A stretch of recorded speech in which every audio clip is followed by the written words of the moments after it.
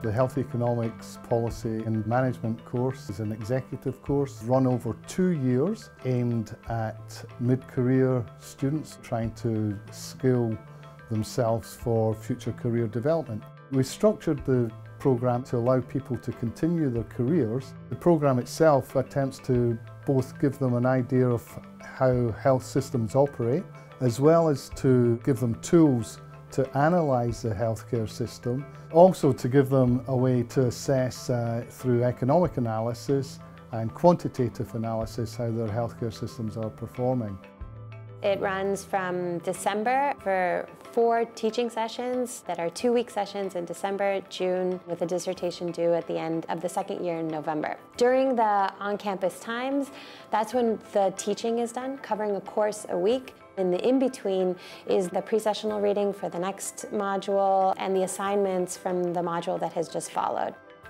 In the first year, we have 4 compulsory courses: Health Economics and Healthcare Financing, Resource Allocation, which is a cost-effectiveness course, and Introduction to Healthcare Management, which will give students all of the foundational information that they need around management in healthcare.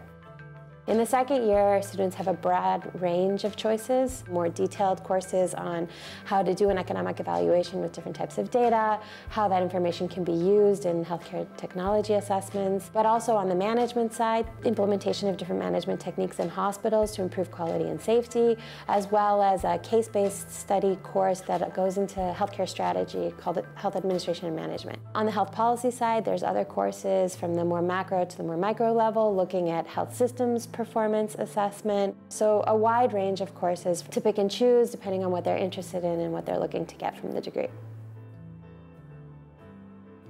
Students have a range of experience. Some come in with 4 to 5 years. We've had other people who have 20 years experience and are senior management at their organization. On average, I'd say people probably have around 10 years experience, and that makes for a really diverse range of experiences from many different sectors and adds to the diversity of our student body. We get clinicians as well as healthcare managers or people from the pharmaceutical sector, and they're quite interested in either acquiring skills to allow them to assess treatments or individual programs within the healthcare sector, and or to skill up on the management aspects to move further on into management within the healthcare system. Either through teaching on the course or through guest lectures, there's the opportunity to learn from key thinkers in health economics, health policy, and management, but also the opportunity to interact with stakeholders who are directly applying the theories that they're learning in the classroom.